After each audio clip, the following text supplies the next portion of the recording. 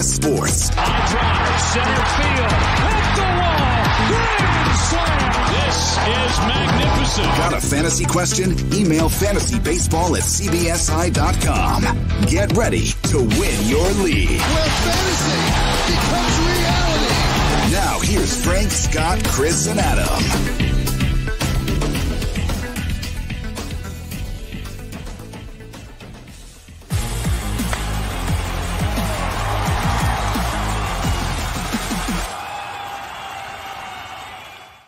It's mailbag time. Welcome into Fantasy Baseball today on Saturday, March 20th. Frank Stanfield joined by Chris Towers, gave Scott White the podcast off because, frankly, he is working too hard. What's going on, Chris? How are you holding up? Yeah, I guess I'm not working too hard. That's fine. It's okay. We gave you the past couple of podcasts off as well. Come on, Chris. Just one. I think we gave you two, didn't we? It was two, but there was another one in between. Maybe two in between. Don't besmirch my good name. I'm a hard worker. You are a hard worker, as is Scott White. You guys are both hard workers. How are you holding up, Chris? Because fantasy baseball draft season is here. You're writing a ton of content there. You're also doing fantasy football content simultaneously. So how are you? Yeah, I've been writing the Fantasy Football Today newsletter every day this week for free agency. Thought there would be more news than there has been. So it's actually required. Weirdly, it's required me to do more work because there's been less news. Because now I'm like, well, I got to justify this newsletter's existence somehow. I can't just do a newsletter about John Brown signing. So, but yeah, subscribe to the Fantasy Football Today newsletter. There's a reason for it to exist. I think it's good. Subscribe to the Fantasy Baseball Today newsletter as well. CBSSports.com/newsletters. Took the words right out of my mouth. Look at this professional. You can honestly sign up for all the CBS Sports newsletters. There's an HQ one that gives you a bunch of betting picks as well, if you're into that kind of thing. But of course, the fantasy football and the fantasy baseball newsletters as well. Today on the pod, of course, it's mailbag. We'll answer your Apple Podcast review questions. We got some emails, and we have a new replacement for regulators. Adam has gone to the fantasy cops on the fantasy football side of things. So we'll have some of that later on. And thanks everyone for sending in your emails. We have so many. I'm trying to answer them individually outside of the podcast as well, because you have questions and we are trying to give you answers. Let's jump into these Apple Podcast review questions first, Chris, and we will start from Beastasaurus. Just took over a Dynasty team with a minors roster. Okay, thanks. There's no chance I could win this year and probably not next year. What type of trade package do you think would be fair for my Trevor Bauer? I think his trade value may be at its highest currently. It's funny you bring that up, Beastasaurus, because I wrote about, I think it was 6 or 8 sell high candidates in Dynasty back in, I want to say October or November, a long time ago. And Trevor Bauer was one of them. Given the volatility we've seen in years past, obviously he's coming off a sub-2 ERA. He just won the Cy Young. Selling high, the concept here is I think what you're looking at. I don't know that his value will ever be higher, Chris. So I actually agree with trying to sell Bauer now if you are rebuilding. Yeah, I mean, you're never going to see Trevor Bauer have the flashy, eye-popping ratios like he did last season again. And he is a 30-year-old starting pitcher who's logged a lot of innings. So, those guys are healthy until they're not. And, it's possible that, his injury risk is probably increasing every year. And, I think he'll be good this year. I think I have him as my SP6. So I'm not necessarily down on Trevor Bauer. But, yeah, if you're looking to sell and you don't, it doesn't sound like there's any reason for this guy to hang on to him.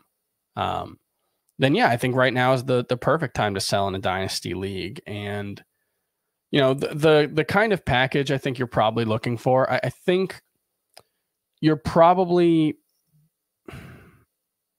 obviously if you could get Andrew Vaughn or Julio Rodriguez or Spencer Torkelson, one of those really high-end guys, Jared Kelenic, you do that if you have the opportunity, obviously. But, it might be harder to get some of the guys who are right on the cusp of making the major leagues. And so I think you can't afford to be a little more patient and look for guys who are a little less 2021 relevant. So, maybe you're thinking about CJ Abrams, Austin Martin, Marco Luciano,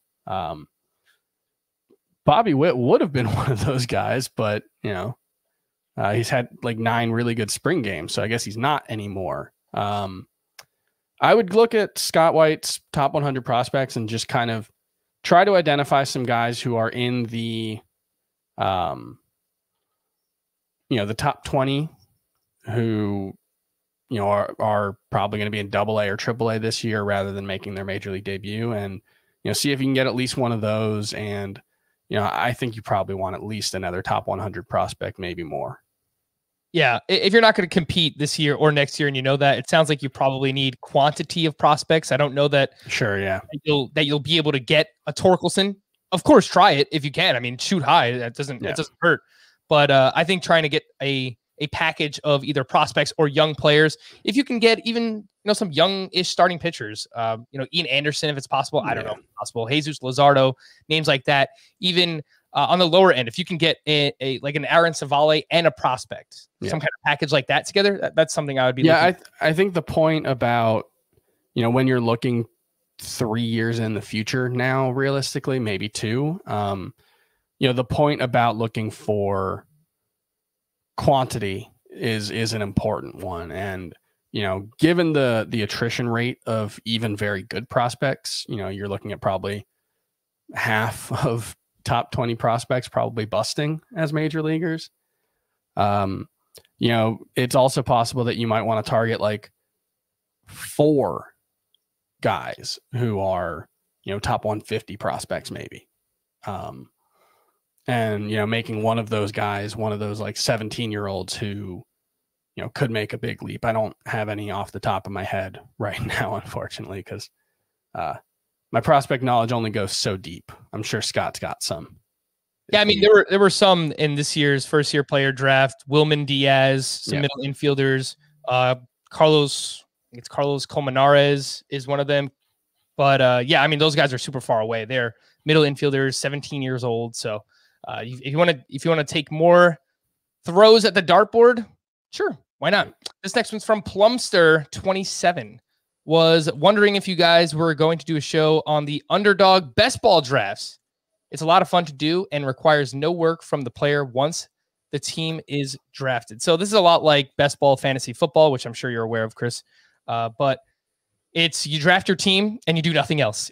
They give you points all season long based on your weekly scoring optimal lineup. So I don't have the best ball scoring format in front of me, but one thing that I have always done when I've played in fantasy baseball best ball drafts is if you do not have to take relief pitchers or closers, if you just have to take pitcher spots, I do not draft a single closer because we talk about how volatile the position is. I mean, year in and year out, from a week-to-week basis, you don't know what's going to happen. So if I can just skip all closers and just take as many starting pitchers as I can on my best ball teams, that's exactly what I'm doing. Yeah, I saw, I'm in a couple of best ball drafts. One is a weird best ball dynasty league where we're drafting 50 players and it's 30 teams, and it's just we're like 700 picks in and we're barely halfway done. It's wild. But we were all in Raz Slam, I think, all 3 of us, and that's a best ball draft. And I saw Andy Behrens from Yahoo had a really interesting approach to that draft. I think he drafted 15 straight starting pitchers starting in I think it might have been like the 14th round or something. It's a super deep draft. And that I think quantity over quality actually makes a lot of sense in a best ball format, because there are going to be weeks where Trevor Bauer makes one start and gives up 4 runs and isn't one of your starters. There's probably going to be 3 or 4 of those weeks. Whereas in, your regular league, you're just starting him no matter what. In a best ball league, he's not going to count for those. So, there are going to be probably 10 or 12 weeks where even someone who we don't think is necessarily great, like Zach Davies, is worth starting. So that's one where I think not paying for pitcher in best ball is probably the way to go. And if I am reading this correctly, this is an article from RotoWire breaking down the underdog fantasy scoring. You do not have to draft. You do not have to draft catchers. It's just okay. That's it's positionless hitters. So obviously just volume is going to matter so much more. And they talk about that here as well. So players who hit near the top of lineups, obviously you're going to have more plate appearances. So that will give you more volume. That's what I would be looking at in this format. And you don't have to start relief pitchers either. So again, I'm not drafting any closers there. Even what you might consider a fringy starting pitcher. You mentioned Zach Davies. This article uses Ryan Yarbrough as an example. That's another one there. Just don't draft closers. There's too much volatility there. That is if you are playing in best ball leagues. This one's from Ha Ha Ha. Had to go all the way back to December to get a prospects episode. Can we get a new one? Well, that one was with the Welsh and Scott, and it was a great podcast, by the way. And I will just point out that not much has changed since December in terms of prospects, and anything that has changed, we have talked about on the podcast a ton. So anything regarding Bobby Witt and Andrew Vaughn, we have talked about that a ton recently. So I don't know what you're talking about, man. What's the deal with Marco Luciano? Should I be using my #1 minor league draft pick on him? Well, depends who else is available. Yeah, that's the thing. He's not the #1 hitting prospect in baseball. I think Scott has him like 5th in his top 100 prospects. He has him 12th. 12th. Okay, so if Julio Rodriguez is available, you shouldn't draft Marco Luciano, but he is a very good prospect. So I think it just depends on who else is available, but there is a chance that he's up this. That also should factor in. He should be relatively close. It's always hard to say with guys who were far away in 2019 how much they developed in 2020 playing at the alternate sites, whether their teams are viewing that as like, okay, he got a new level, we can jump him up 2 levels now. That's hard to answer. I will just quickly remind people who Scott has higher than Marco Luciano in his rankings. That would be Wander Franco with the Rays, Mackenzie Gore with the Padres, Jared Kelenic with the Seattle Mariners, Spencer Torkelson with the Tigers, Julio Rodriguez with the Mariners, Andrew Vaughn with the White Sox, Adley Rutschman with the Orioles. That's kind of incredible. Marco Luciano is 1 for 18 with 13 strikeouts in 19 plate appearances this spring. So I don't think he's going to force his way up yet. And he's only 19 years old. So that shouldn't be surprising. He had a 981 OPS in 47 games between low A and rookie in 2019. So, it's possible we see him in Double A this year. And then, look, once a player hits Double A, they could be an injury away at any point. That's always the way I view it. It's not necessarily all players will get called up from Double A, but that's when you start putting them on, the call-up radar. Yeah. It's possible. I think we probably won't see Luciano up this year, but anything can happen. He's only 19 years old. I would argue with Scott's ranks. I would have Luciano ahead of Adley Rutschman, but I know that Scott likes to rank guys who are closer in proximity to the majors higher in his prospect rankings. And, there's the catcher of it all. Like Adley Rutschman could be up this season as a catcher, so it's still like it's possible he steps on the field and is the best catcher in fantasy. It's unlikely. But that position scarcity, that is one, the really catcher is the only one where it really matters. This next one is from Chris's cat. I mean, are your cats around right now, Chris? I'm not going to tell you to grab your cat and bring him on screen, but David Bowie is here. Or sorry, I had this mistake earlier. Liz Lemon is here. David Bowie is, I believe, the last text I received from my wife. She's hiding under our bed while the dog is trying to play with her, and she doesn't want any part of that. Which of your cats is your favorite, or can you not say out loud because they're listening? I'm not just saying this because Liz Lemon's in the room, but her and I have a very special relationship. I love all of my children equally, but Liz Lemon, she cuddles in my arms every night while we sleep. I hold her like a teddy bear. It's the cutest thing in the world. So, there's a special bond there. All right, so let's actually answer the question from Chris's cat. What do you think of Garrett Crochet in a standard 5x5 roto league with saves plus holds instead of saves? Could he be a potential Devin Williams type this season with the White Sox using him later in games? Garrett Crochet was a first-round pick in 2020, and then he debuted last year, which is crazy because you very rarely see that happen, especially in a shortened season. But he was a lot of fun to watch pitch. He only pitched 6 innings, but 8 strikeouts, not a single walk. Throws extremely hard, 99, 100 miles per hour. And Chris, I think you wrote about Alex Reyes this year kind of being that swingman type role and how he has value in fantasy. I don't know that Crochet will be a swingman type, but I do think that he can be really valuable because of the ratios and strikeouts that he provides.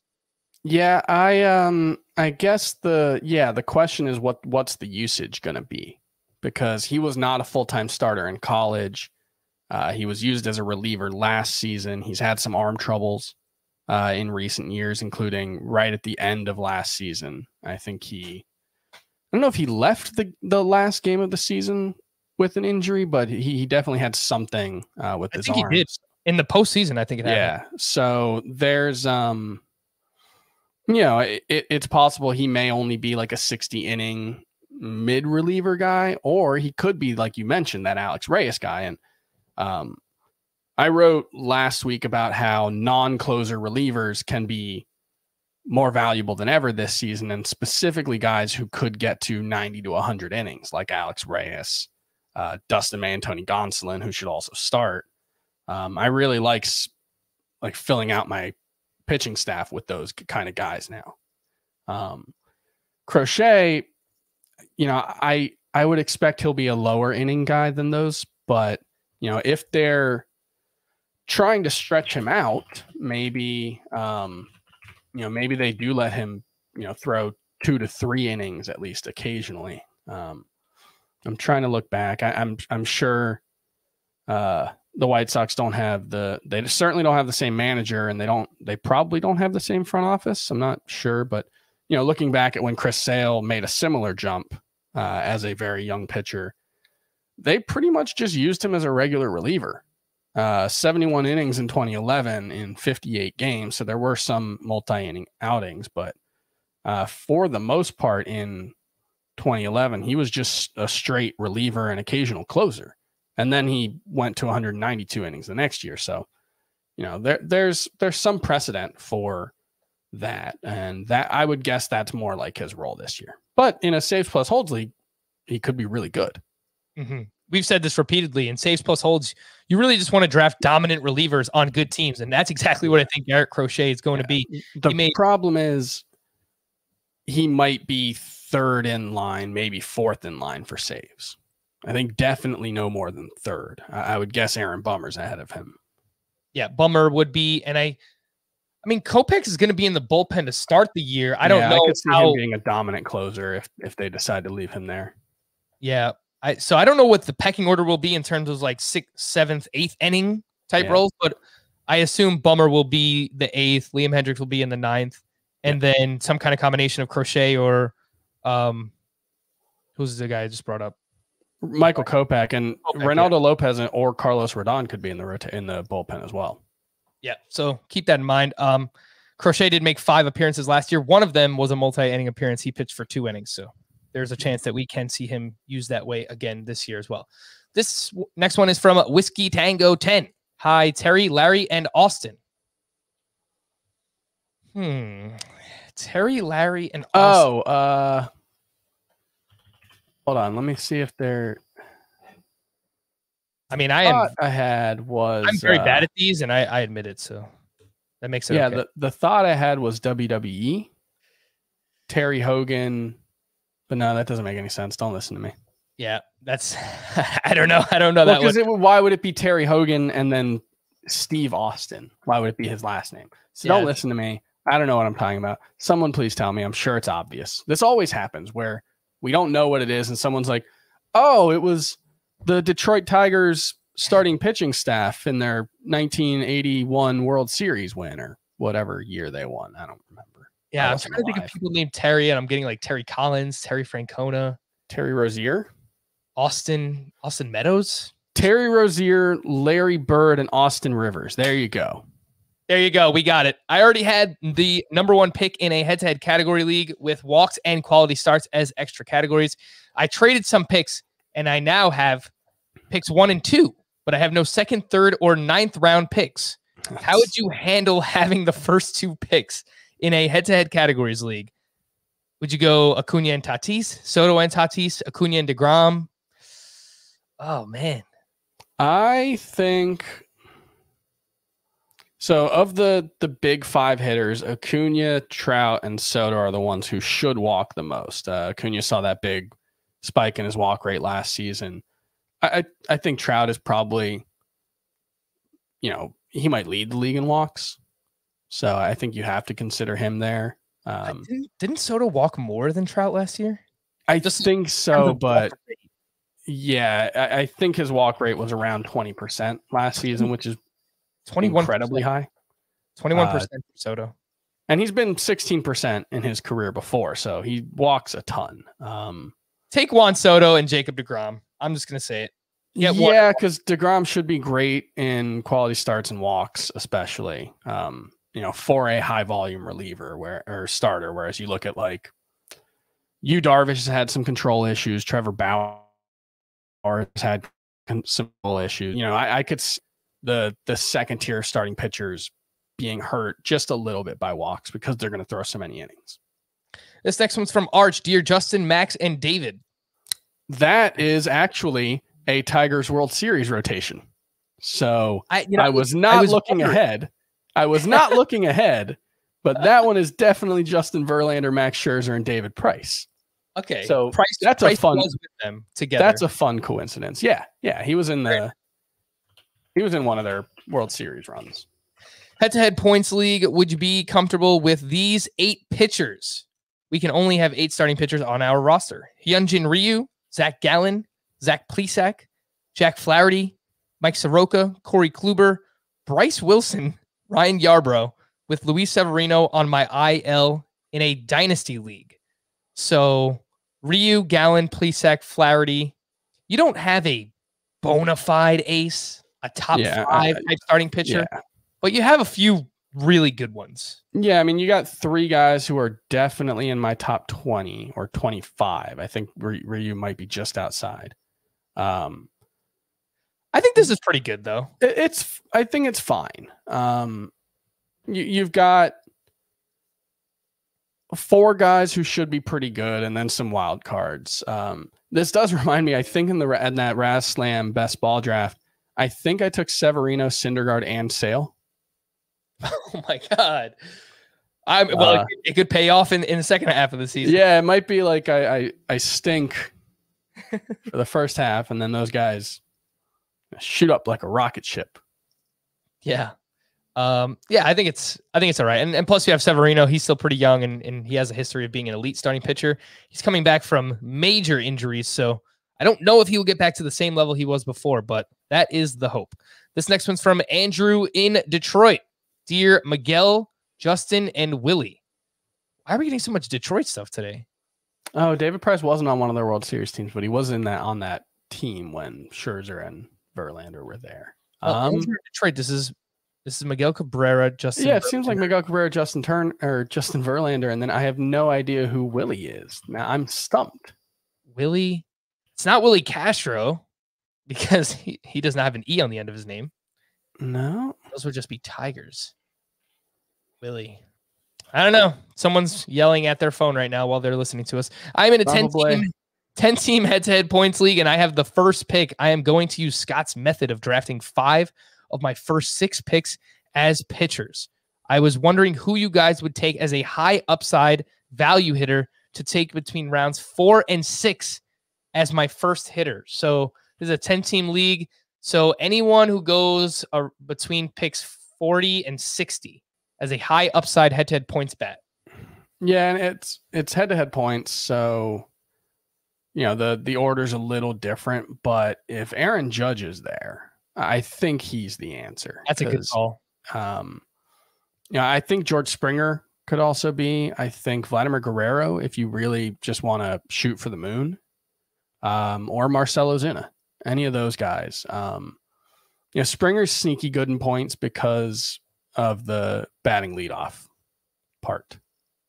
Mm-hmm. Yeah, volume is key for points leagues.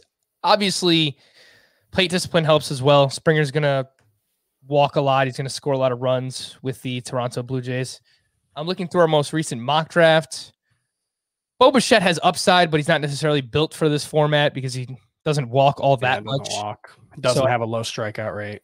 I do like Judge and Springer more than him, as well as Azuna. Anyone else here? No, I mean, I think the names you gave were probably. Yeah, I think if you can get Judge, that's the way I would go. And if not, Springer, Marcell Ozuna, or Rafael Devers. He doesn't walk a ton either, but he was very, very good in 2019. This next one's from Jeremy with a lot of ones after his name. I didn't want to count how many ones, but it looked something like 20 of them.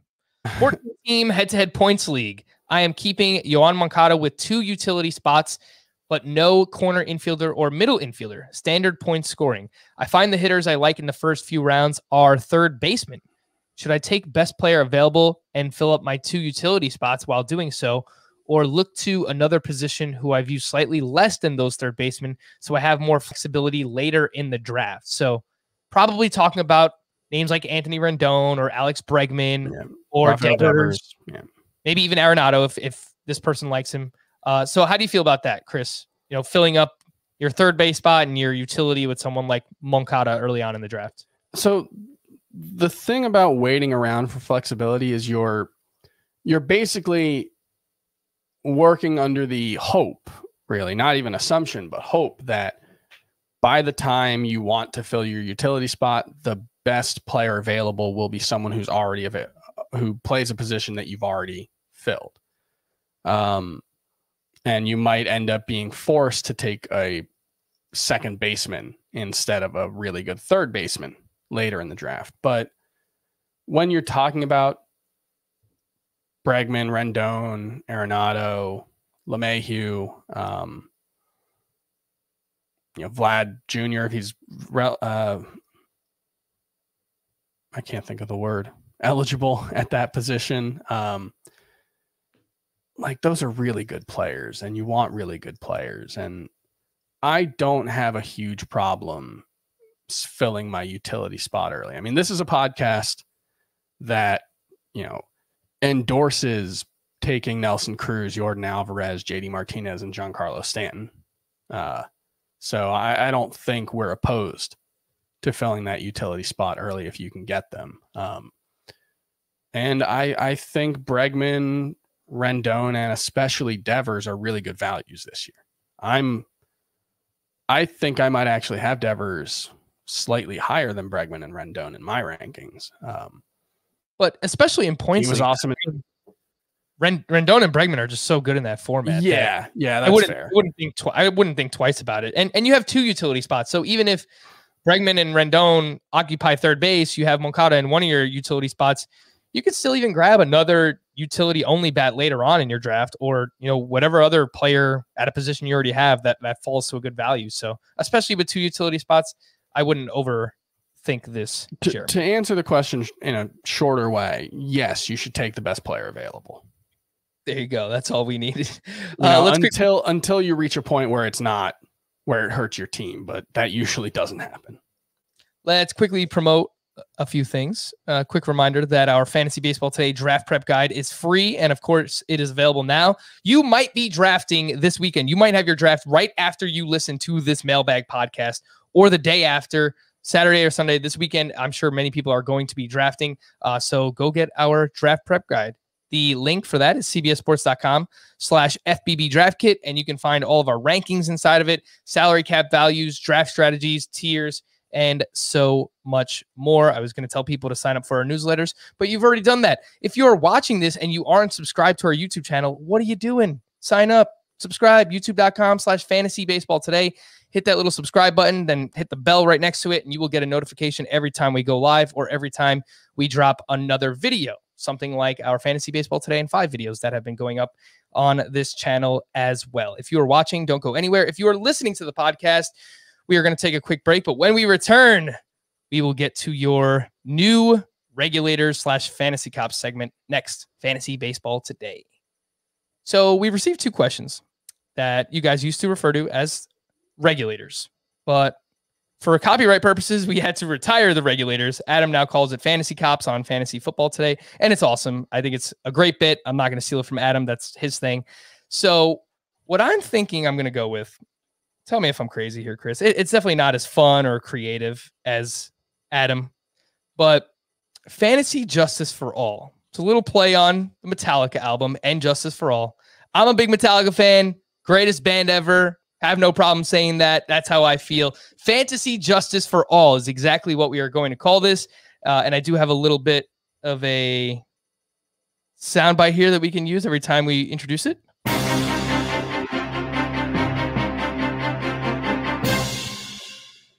There you go. Some epic music. If you want to make something better, if you're creative enough to do so, send it in. We'll use it. Feel free to do so. I'm trying to think of like Metallica songs that would work for fantasy baseball. Yeah. Just if you are going to make a drop and send it to us, do not use any Metallica riffs because they've sued people for other things before, and I don't really want to get involved with that. So keep that in mind. That's exactly why I did not use any type of Metallica thing myself. This one is from somebody who would like to, and this is, of course, these are questions that are not really fantasy related. They're more so about like the commissioner or something weird that's going on in your fantasy league. This one is from somebody who would like to remain nameless, residing somewhere in the Midwest. Are you a geography guy, Chris? Because I'm not. This is something that Heath used to make fun of me about. But being that I am a coastal elite, living in my fancy Brooklyn, 3rd floor high rise. In my brain, the Midwest basically stretches from like Western Pennsylvania to Colorado. So like 60% of the geographic, like Montana might be in the Midwest. I don't know. So, I'm going to say Jackson Hole, Nevada. All righty. That's what we'll go with. I have been in a 15-team roto keeper That's in Wyoming. That's in Wyoming. I'm an idiot. Wyoming. I have been in a 15-team. Still the Midwest. 15-team roto keeper league with the same 15 guys since 2006. Last year, some league members did not want to play the league out since it would impact our minor league system so greatly, among other things. Out of the 15, 9 of us did a separate draft just so we had something to root for. Now, I never won this league out of the 16 years of its existence. I ended up winning the league last year. Besides a nice cash prize, the winner also gets the league trophy engraved with their name and year, and gets to keep the trophy during the season until we all get together the following year when the trophy is moved to the new winner. The commissioner has said my name will be going on the trophy in preparations for this year's draft. This has angered some league members because it wasn't winning our, quote, league.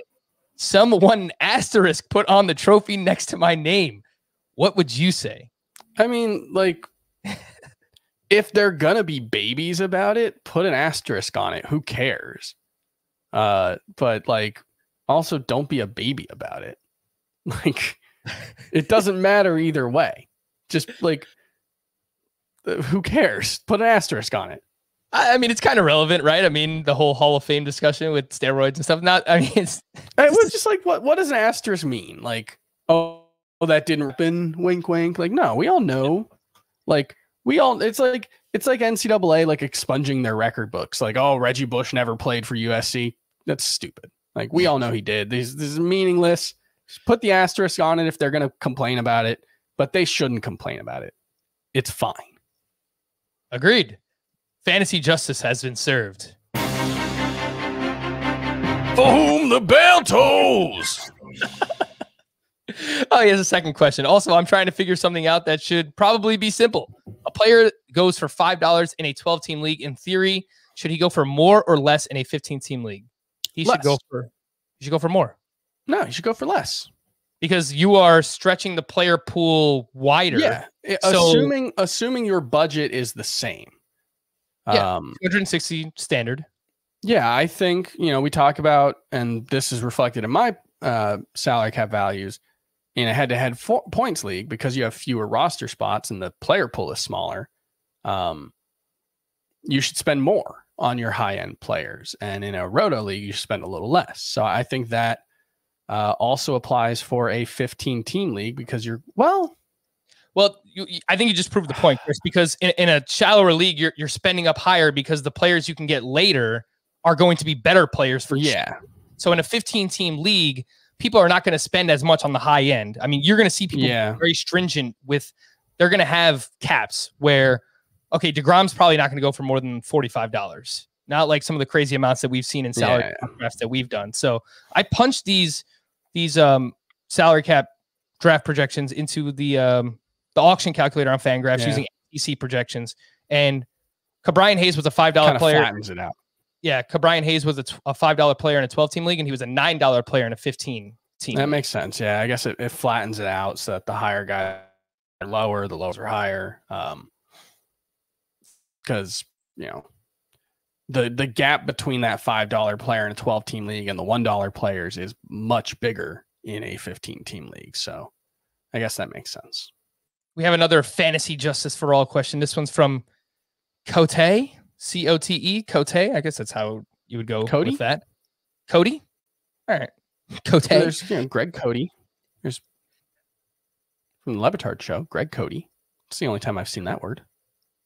Need an opinion. We have a points league with 2 new managers entering a 12-man Dynasty league. One team is decisively better than the other, so we thought to redraft the 2 teams between the 2 managers. This may be a bit confusing, but Team A gets pick 1, and Team B gets pick 2 and 3, and then Team A gets pick 4, and then the picks go back and forth. So pick 5 is Team B, 6 would be Team A, so forth and so forth. It's what are your format thoughts for the first 2 rounds, and then just alternating? What are your thoughts, and do you think this is fair? We thought this was kind of fair to even out the higher end talent from the previous owners. I recently joined Scott White's Dynasty League, and there was me and 2 other new owners and league managers. And that's exactly what we did. We had a draft similar to this. I had the first pick. The next person had 2 picks. And then whoever was picking third had 3 picks. And then I think we just went back to me after that. But yeah, I think this is fine. I don't think Team B probably has a slight advantage if you're looking at they get 2 and 3 plus 5, 7, 8, 9, 11. So Team A has the highest pick, but then they have the lower pick every other time. So should you do 1, 2 picks and then 2 picks and then 1, 1, 1, 1, 1 like that? Yeah, I think it should be A, B, B, A, A, B, A, B. I think that's, but it could also, you could snake it further in the draft. It probably doesn't matter all that much, but maybe you do 3 rounds of a snake or 4 rounds of a snake, and then you go alternating. It probably doesn't make that big of a difference. And, if people quit the league, I'm going to guess there aren't that many great players. Fantasy justice has been served. Master. Fantasy baseball at cbsi.com. Let's hit some of your emails. This one is from Sean Millerick, who actually wrote this beauty. You're falling. Dear CJ, Mike, Paul, and JT. JT Real Muto. CJ McCollum. Mike Jordan. And Paul O'Neill. No, I think these are Marlins catchers.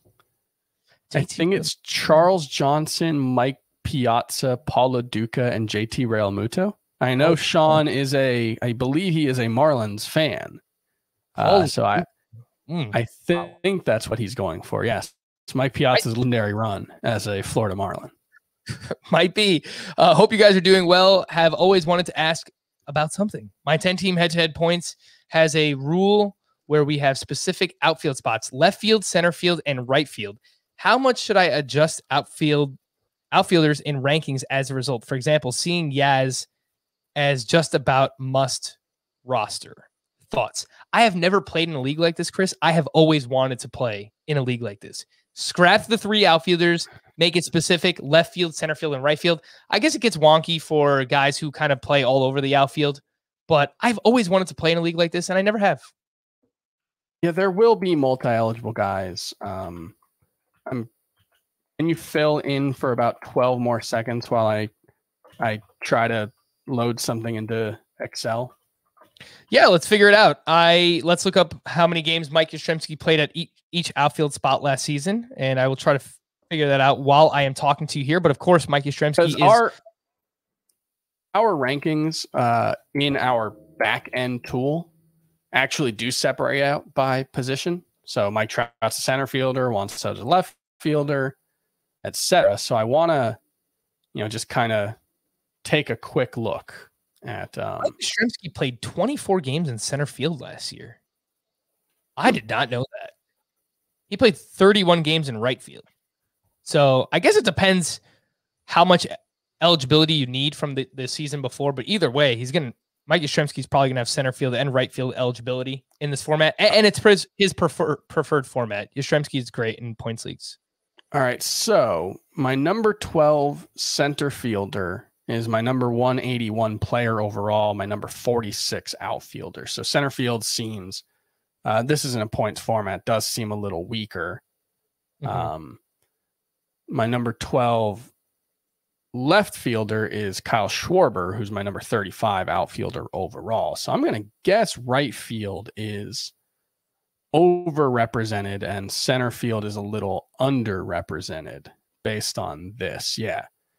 If you can get Yastrzemski as a center fielder based on him playing 24 games last year, I love it. Yeah, he's my number 11 right fielder, but he's the number 29 right fielder. Is he? Yeah. So he's listed as a right fielder in our leagues, at least primarily.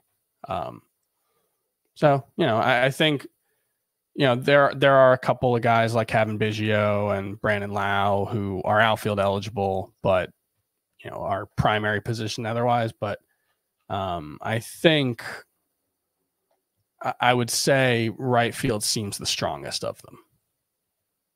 This one is from, I did not write your name down, so I apologize, but they said, Dear Al, Kevin, AJ, Annabelle, Henderson, and Edison. There are so many. It's all Marlins and Tigers today. These are Marlins pitchers. Al Leiter, Kevin Brown, AJ Burnett, Anibal Sanchez, Henderson Alvarez, and Edinson Volquez. Do you know what they all have in common? You probably do not, because you are not a Marlins fan. Are all, I was going to say right-handed pitchers, but Al Leiter is not. Yeah, that's not the answer. They are the Marlins pitchers, and this is from Sean as well. These are the Marlins pitchers who have thrown a no-hitter in a game. Did I really 2 questions from Sean? Wow, I'm so nice. Yeah, I believe the list for the Mets would be quite a bit shorter. It's just one name, right? Yeah. I think it's, what is it? Johan Santana is the only Mets no-hitter, right? Yeah, I think that's right. Working on my draft ranks and found myself wondering how the pros do it. How do you stay disciplined / focused when putting these together? For example, I don't, quote, like Trent Grisham or Dinelson Lamet, but figured I had to be wrong when I realized I made it to 92 without thinking about them. So they're just kind of chucked in there in the mid-90s on my list. Also feel like I always hit a point where I'm just listing players I've heard of more than really thinking. Tends to be when I go to bed. Guess the process question more than anything. How many days go into your initial ranks? Do you do your position list first, then the master one, or vice versa? I do the master one first. And the hard thing about rankings is, like, I've been dealing with this with my early football rankings, where I'm doing projections for those and then ranking based off that. And like, I have Jonathan Taylor 14th, which is super low relative to everyone else. He's like number 8 or higher for most other people. And I have Cam Akers 19. And it's like, wow, why am I so low on these guys? And then I look at it and it's like, well, number 19 is like 13 points behind number 10 or something. And so we have these ordinal ranking lists, 1, 2, 3, 4, 5. But for me, the gap between Ronald Acuna and Jose Ramirez is $2 in my salary cap values, but it's 8 spots or 7 spots. So, I think, when he says sometimes it feels like I'm just throwing players in, sometimes there aren't real differences with players. And we'll get a question like, why do you have this guy 140 and this guy 165? And it's like, it doesn't really matter. Like, there's not really, you reach a point where the differences between players are very slim.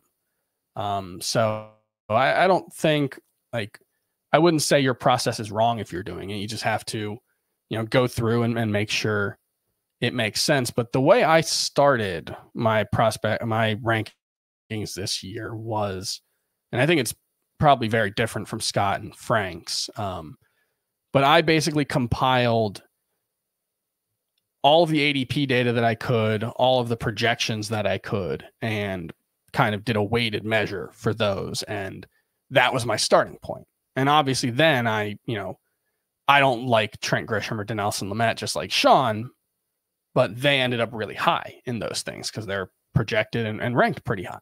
So I moved them down. And that's where personal preference comes in. And that was more just for like an ease of use kind of thing, rather than having to come up with the list of players. That was more just to get a list of players. But yeah, I think, throwing in a Trent Grisham or Dinelson Lamet, like, how do you stay disciplined?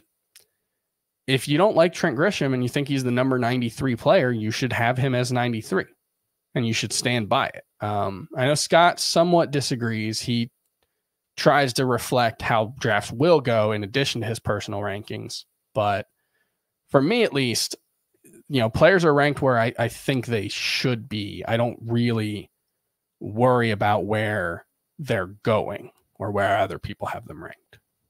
So I would say that I probably use a process that's similar to yours, Chris.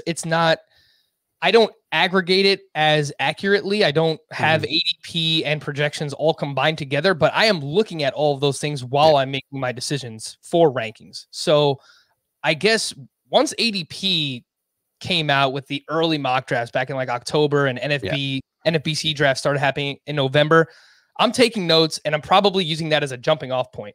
But then as projections start to come out, SEMA projections come out usually in December, or ATC, a few other projections come out a couple of months later on. I will use those projections. I will use the Fangraphs auction calculator and kind of see how their values spit out there. Yeah. And of course, I will do the research for each player. I mean, you hear it when we do our position previews. I mean, we're deep diving all these players, and I've looked at, last 162 for a lot of guys, and underlying skills, strikeout rate, swinging strike rate for pitchers, and walk rate, contact rate for hitters, looking a lot at StatCast stuff to see, what stands out to me, what doesn't. And ultimately, while there's not just a formula that I have, like an algorithm, it's all of those things combined, looking at splits as well, and just kind of forming this opinion on that player. And if I like them more than ADP, then I move them up higher in my rankings. And that's basically how I do it. Yeah. This next one's from David. I'm in a 14-team head-to-head points keeper league.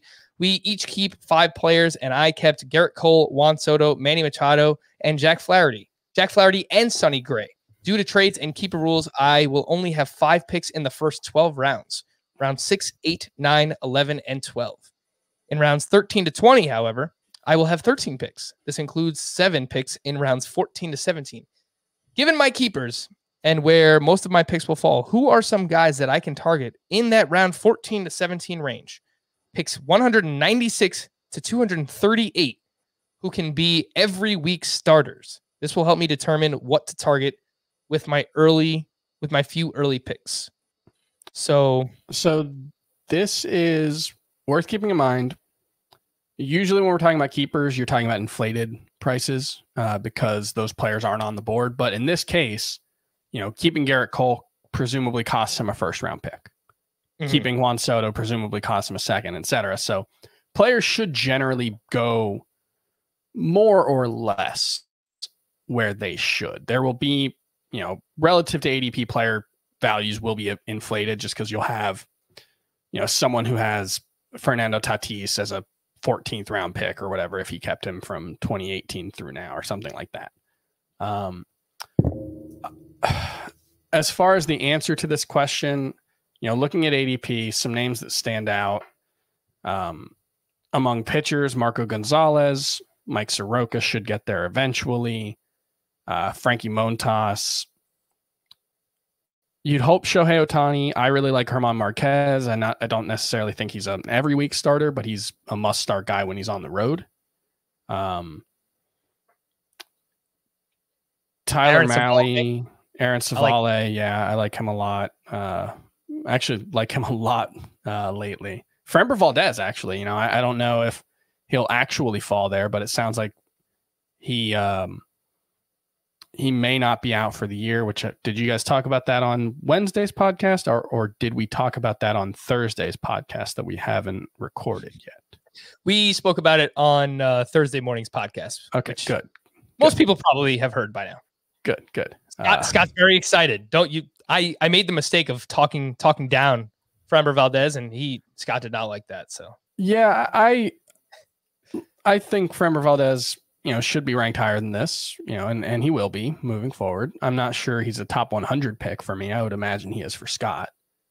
But if he does fall there, I think that's a good one. And then on the hitter side, you're always going to be looking at players with flaws in this kind of range, but Christian Vasquez at catcher, Victor Robles, I really like. I think there's huge steals potential there. Dylan Carlson, Max Kepler's kind of a boring guy, but he should be an every week starter. Clint Frazier, Miguel Sano if you need power. AJ Pollock is probably underrated at 181 in ADP. And I think the same can be said of Josh Donaldson. There are playing time concerns for both, though.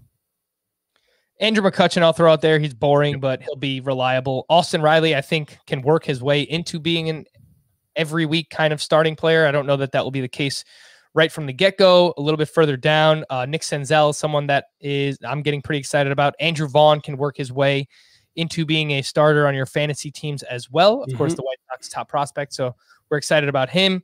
Even further down, Aaron Hicks. They're talking about him batting third for the Yankees. Mitch Haniger could lead off for the Seattle Mariners. So those were a few names that also stood out to me. And I'll throw out Tommy La Stella, who's going in the 300 range, but looks like he should be the everyday leadoff hitter for the Giants. And I think he's one of the best values in drafts right now. This one's from RD. I am in a 12-team head-to-head 5x5 salary cap keeper league. Mouthful. What is the money limit to keeping closers, particularly someone like Trevor Rosenthal? So I have Rosenthal for $10. Scott has him for $12, and Chris has him for $3. Yeah, I'm lower on closers, I think, across the board than either of you. And my gut is to say for Rosenthal, like if you could keep Rosenthal for $3, I think that'd be fine. I probably wouldn't be super interested in keeping any closer for more than about $5. Like if I had Liam Hendricks or Josh Hader for $5, obviously I would keep them. But for the most part, closers will fall in your draft, and you'll be able to get some for that price if you want them. This one's from Ian McCoy, 14-team head-to-head categories league where you roster 6 starting pitchers. Would you feel comfortable with a pitching staff of Strasburg, Plesac, Glasnow, Lamet, Arias, Dunning? I know it's a lot of names you guys like. What? But I feel like they are all also big question marks. So I'm in a bit of a panic post-draft. I mean, are there guys that we like? I mean, we like Scott really likes Plesac. I think we all like Glasnow. I think we have questions about innings. We all liked Strasburg before the calf injury. There is an episode of 30 Rock, which I'm in the process of rewatching, where their parent company, NBC's parent company, Cabletown with a K, decides to expand into Couchtown with a K, and they create a made in American couch.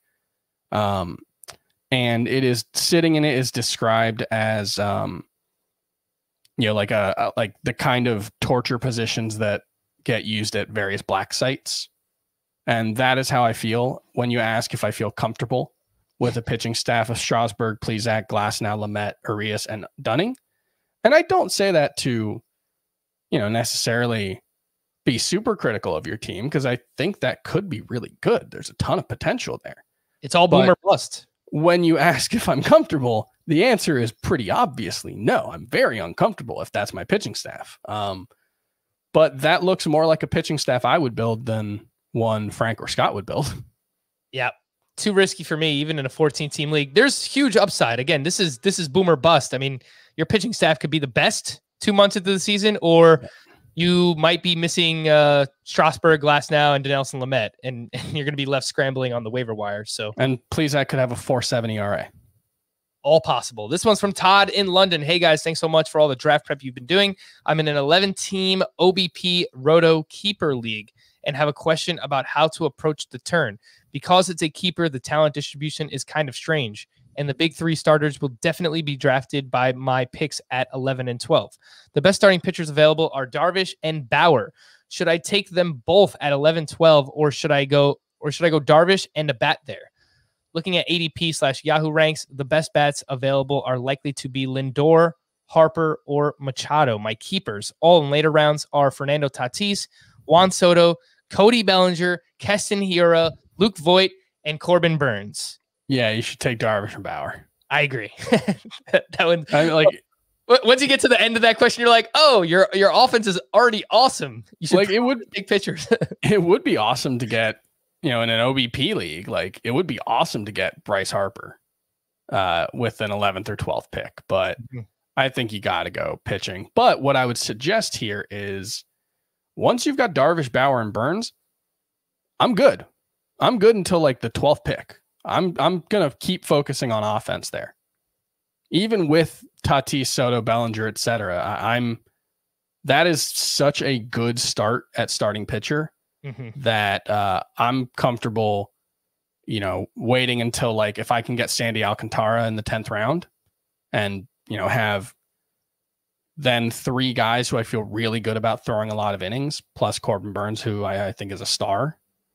That's kind of that's pretty close to my ideal starting pitcher build. In an 11-team league, I might want to grab at least one more a little bit earlier at maybe not your 3-4 turn, but the 5-6. If you can get a Paddock or whoever you like in that range, Kyle Hendricks, Zach Wheeler, Jose Barrios, Charlie Morton, if you like him as well. I would probably look to grab at least one more top 30-ish starting pitcher there to pair with those other 3 that you already have. This one's from Matt. Dear Dwight, Jim, and Andy. That's from Seinfeld, right? Yeah. It's a late reaction. Always great. So listening to I was reading the email.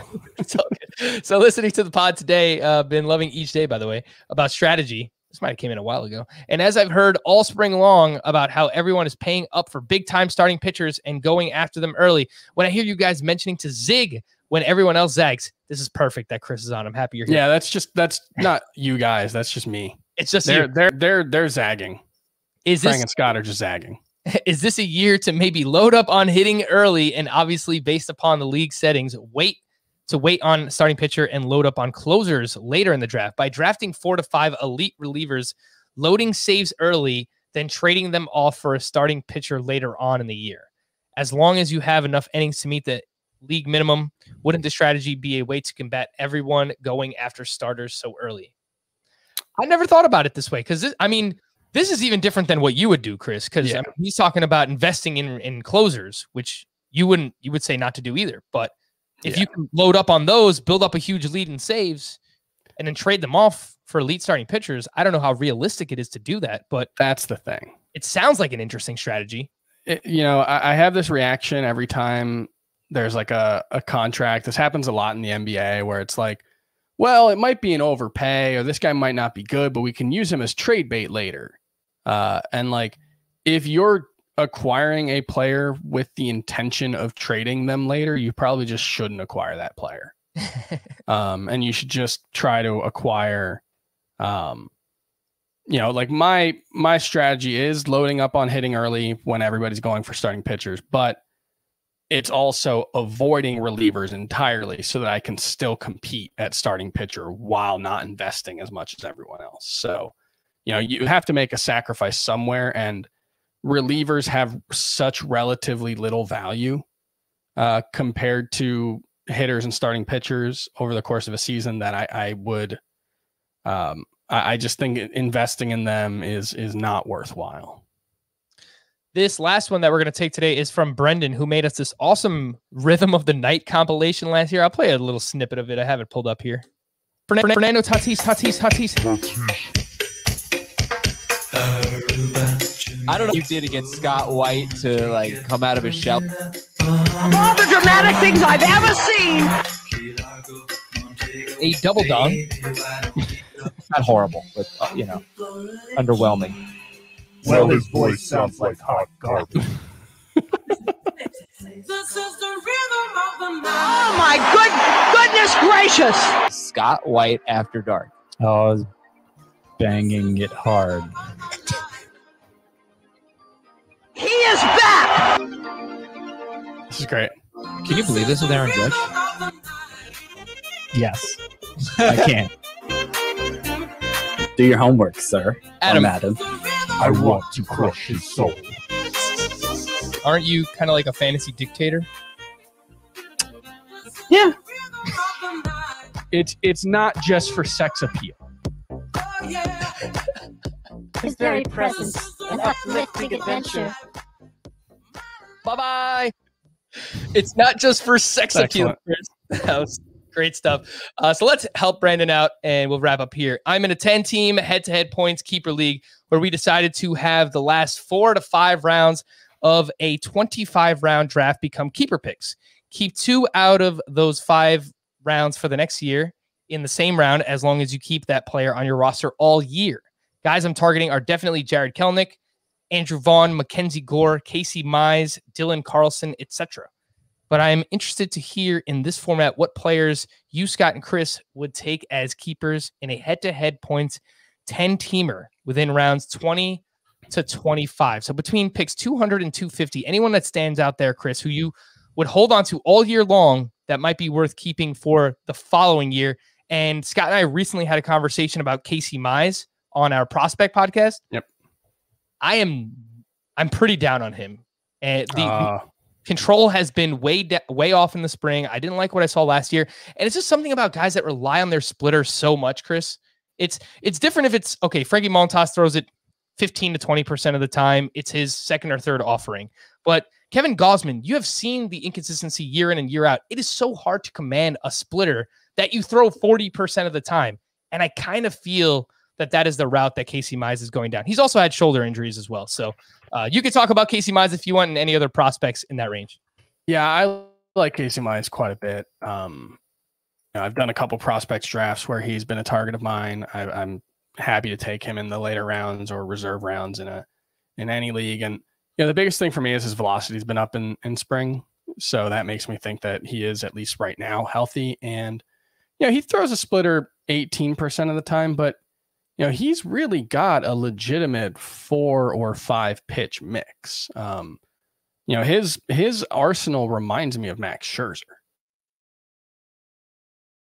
Sheesh. Casey Mize, huh?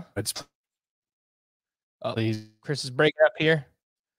Chris, got are you here? Chris is breaking up. Okay, yeah, I'm here. He's back. Am I here?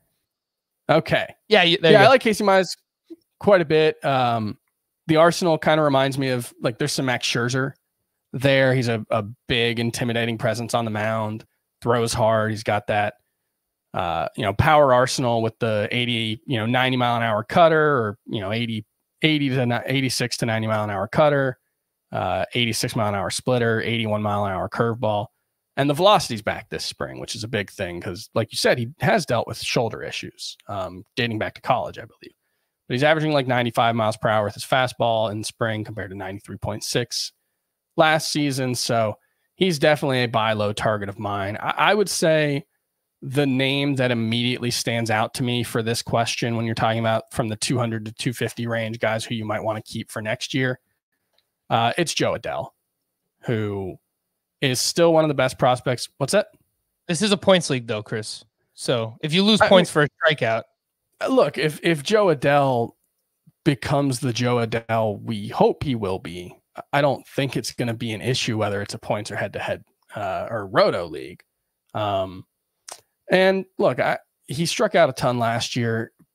I think he had only played like 180 games as a professional before that. He was 21 years old. So I love drafting Joe Adele in the late rounds and in this format. You know, assuming you can keep him on your bench for the first month of the season when he's not likely to be with the team. I think that could be one of the absolute, best values in that range.